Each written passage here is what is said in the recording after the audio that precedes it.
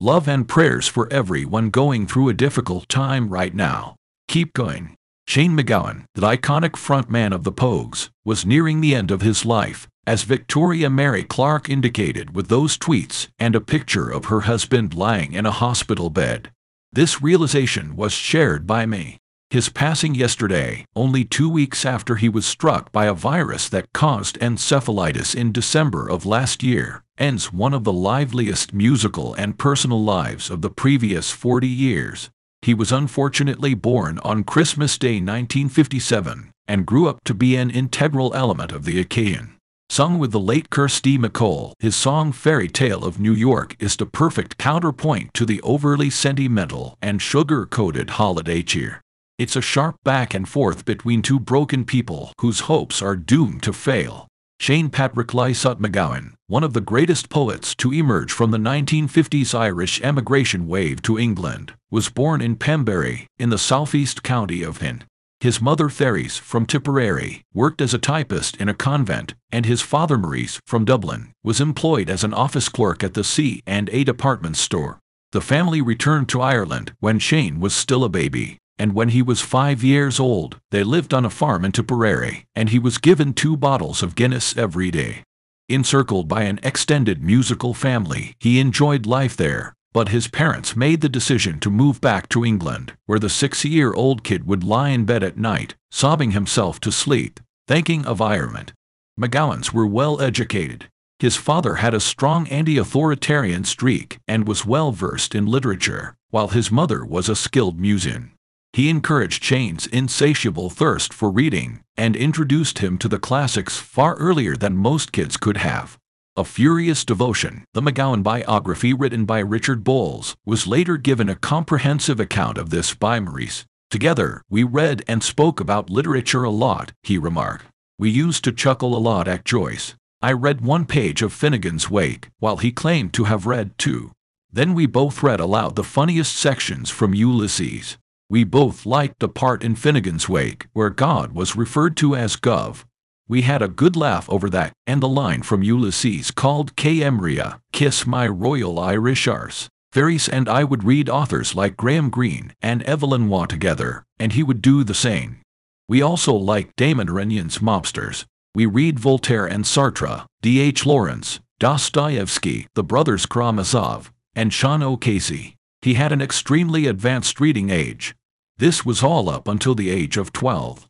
Up until the age of 12, Shane and I had a terrific intellectual match. After that, he moved on to more contemporary subjects and authors I found difficult, such Gunter Grass. Others who visited Ireland later noted the young Shane's intelligence as well.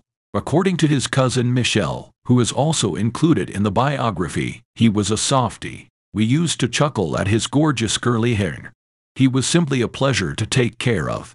Shane would occasionally read passages to me while we were playing games. At that point, I used to wonder, I didn't really understand what the hell that was about. I have to be able to read this, I thought to myself as I tried to get through Ulysses. I therefore made an effort to be as astute as this tiny prick. Returning to England, Shane enrolled in Holmwood House Prep School in Langton Green, Kent, where instructor Tom Simpson was impressed by his reading and writing abilities and declared his work to be brilliant even at the age of 8. Mr. Simpson said to Richard Bowles, Holmwood didn't shut him down, but they didn't realize what an amazing talent he had. I believe that some of them didn't believe. Was that truly written by an? I don't believe it, but since I had seen so much of it in his own handwriting, I did. We have an amazing young man here, and we have got to do something about it, I told the headmaster. I believe Shane had a good final few years at Holmwood because ultimately the other staff members realized how talented he was. I took a slight stab at it. Shane's parents had the notion that he would write novels, but the impressionable youngster had different plans. We were aware of his exceptional writing and English skills, Therese remarked. Shane responded, I will, Dad, but not in the way we're talking about, to Maurice's observation that I suppose you'll probably earn your living as a writer. I will make my living through writing music, as that is how people communicate in this day and age. It is a far more expansive mode of communication. After receiving a scholarship from Westminster School in London, he left Holmwood, but was kicked out of the school in his second year for drug possession. He was also admitted to Bethlehem Royal Hospital in London for a period of time when he was 17, which left him with a lifelong phobia of being sectioned. In addition, the family relocated to London's Barbican apartment building, a brutalist city that was a far cry from Therese's childhood home of Carney Commons, a rural village. Shane gained notoriety in 1976 when Pink band The Clash performed live, and bassist Jane Crockford bit him severely in the ear. This sparked press articles about cannibalism at the time, trying to fuel the ferocious mood around Pink music. Shortly afterward, he became a member of a group named the Nipple Erectors, which then became just the Nips. The Pogue Man, which originated from the anglicization of Pogmothoin, which means kiss my astrix, were established in 1980. After the BBC learned of it and threatened not to broadcast the band's records, it was abbreviated to the Pogue. Though the name was a statement of intent, the band's unique selling point was the fusion of Irish and other Celtic folk music. In the end, they covered songs like Ewan MacColl's Dirty Old Town and joined the Dubliners for that classic late-night party hit, The Irish Roll. Brendan Bennett, as it turned out, was a major influence in more ways than one, and Shane's own songs typically had a melancholic undertone despite dealing with Irish history, nationalism, and the experience of the diaspora in both Britain and the US. The group released 5 albums, 2 of which are now considered classics: If I Should Fall From Grace with God, 1987, and Rum Sodomy and the Lash, 1985. But Shane's use of drugs and alcohol during this time caused him to lose his teeth and live a more chaotic life. At the time, it was noted that MacGowan and the Pogues as a whole represented everything that the newly middle-class Irish were afraid of as being emblematic of them in England, and everything the reserved English were afraid of about the Irish. In either case, Shane could not have cared less. The journalist Victoria Mary Clark, his wife, once remarked, "He doesn't pay any attention to a ten. He's one of those exceptional individuals who doesn't give a damn about what other people think." And that's very true, and it's a trait I wish I possessed. Being oneself, without fear of being oneself, is one of the greatest things one can possess in life. That is really on. However, there were problems closer to home, as tensions with the other band members were rising. Throughout his live performances, Shane became more unpredictable and had used heroin, LSD, and speed at different points in his life. During a tour in Japan in 1991, when pressure mounted and they asked him to leave, all he could say was, "I wonder aloud why it took so long." After being accused of heroin possession by his close friend, Sinead O'Connor in 1999, he was formally cautioned at Highbury Corner Magistrates Court in March 2000. There was tension between the two for a while. "I adore Shane," declared Sinead, "and it enrages me to watch him demolish himself in front of those who care about him out of self-interest." After threatening to sue her and denying ever being an addict, Shane eventually acknowledged that her intervention was one of the first steps toward his recovery. Undoubtedly, he had some astounding experiences when using narcotics. In a film, Crock of Gold, A Few Rounds with Shane MacGowan, Julian Temple talks to his wife and their friend Johnny Depp about his time spent touring New Zealand and staying in a Wellington hotel that was constructed on top of a historic Maori cemetery. He heard Maori warriors ordering him to strip nude and paint himself blue after picking up speed, so he did. He also painted the entire hotel suite blue. They all chuckle hysterically, yet it wasn't humorous at all. That tour, according to the singer's sister Siobhan, was a turning point because he just didn't come back, not the Shane I knew. Shane went on to start a new band called the Pogues and was a part of the well-known 1997 rendition of Lou Reed's Perfect Day, which was performed in support of the BBC's Children in Need appeal with several celebrities from various musical genres. Before making a permanent comeback in 2005, he was also back on the road with the Pogues by 2001.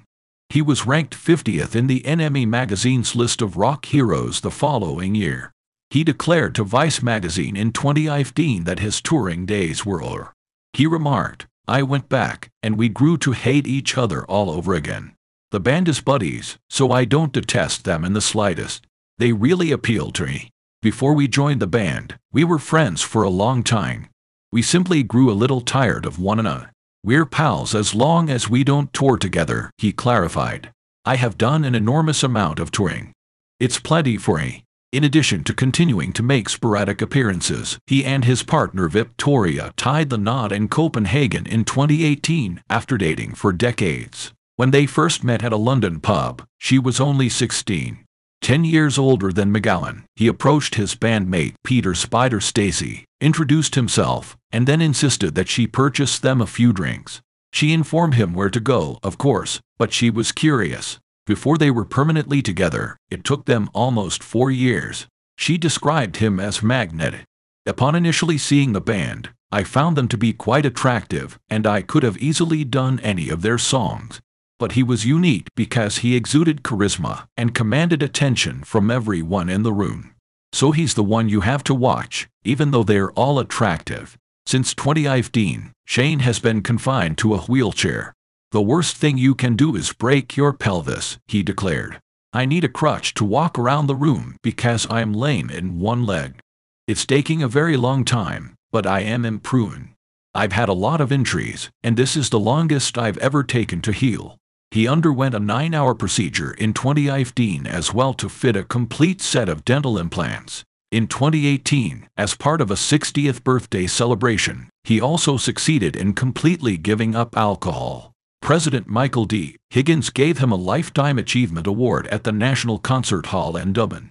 On New Year's Day was 17. Tragedy struck the family when Shane's mother Therese passed away at Ballantor, close to Ninnigan County, after her car collided with a wall. Temporary. Her age was 87. He loved his mother, Victoria remarked. She was an incredible woman, and without the DNA, Shane would not be the person he is today or have accomplished what he has. She remained incredibly sharp, glamorous, and refined. It's not only Shane's mother, either his father is also quite talented, a composer and writer who speaks Greek and Latin with ease. Both of them are highly literate, including him. Shane must have been pre-programmed to be that way. It's not shocking that he was the way he was. She also talked about living through the height of the Troubles in London. The couple frequently felt intimidated since anti-Irish animosity was so prevalent. We would go out for an evening knowing full well that somebody was going to attack at some point, she remarked. It occurred on most evenings.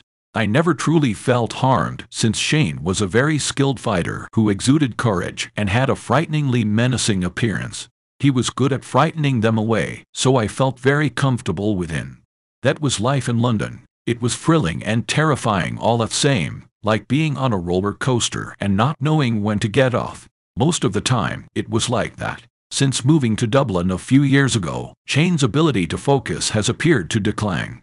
Julian Temple stated that it might require hours of recording to obtain any usable material from the interviews for the Crock of Gold documentary. Temple remarked, he made it look like you were setting up cameras in the Siberian night, and hoping that the snow leopard might set off the camera after a few months. For the biography, Richard Balls gave a similar account of the interview procedure. Shane's incoherent memories are interspersed with his signature laugh, TSSCCHH, which resembles someone gargling gravel, the author observed. He dozes off on the recorder at one point, and I have to gently pry it out from under him. Ireland loved Shane more the more vulnerable he appeared, especially during a December 2019 Late Late Show tribute. This was not always the case, though. We also loved other public figures who carried heavy burdens, such as football player George Best, snooker player Alex Higgins, Sinead O'Connor, Dolores O'Riordan, and Christy Dan. Poet Michael O'Loughlin captured it well in the Irish Times, writing about how much he loved the Pogues when he was living in Amsterdam, and how their music allowed him to feel as though the experience of being an immigrant was acknowledged and reflected. He stated, "This new Ireland expects its cultural idols to be decent Irish boys and girls, well-read, courteous, and most importantly, middle class. It's as if we're trying to distance ourselves from the previous procession." The same tendency appears to be responsible for the grudging Irish views toward the enormously accomplished guy known as Brendan Ben. In light of all of this, opinions of MacGowan are not surprising, even if his songs are timeless and an essential component of this nation's history. However, MacGowan, in all his imperfect beauty, serves as a continual reminder of the trauma and guilt of an episode, emigration, we have not yet fully come to terms with. At 65 years old, Shane MacGowan was well past his prime and peak, but in each of those years he encapsulated the spirit of the London Irish experience and the diaspora in general. Much of his effort may have been rose-tinted nostalgia for a bygone era in the hands of others. MacGowan added a much tougher edge to the work, but the lad who grieved every night in England because he yearned to be back in Ireland, on the farm, might have easily wallowed in that sentimentality for the rest of his life. Many people will use Shane's passing to speculate about what would have happened if he had lived a sober life his entire life. The question that follows is, would he have been Shane at all then? What would he have poured into his songs, which are frequently of astounding poetic beauty, if he hadn't had all of his life experience? Many people today, many of them Irish immigrants, will remember Shane with both great affection and deep sorrow. And maybe they'll pause to consider and ponder A Rainy Night in Soho, one of his most exquisite tunes. I have loved you for a very long time. Down every day, down every year, I have shed tears for all of your problems. I laughed at your clever little ways. Together, we witnessed our friends grow, and we witnessed them plummet. A few of them made it to heaven. A few of them perished in hell. Shane, on the other hand, might always be on the wrong side of the line and not really care which way he stays.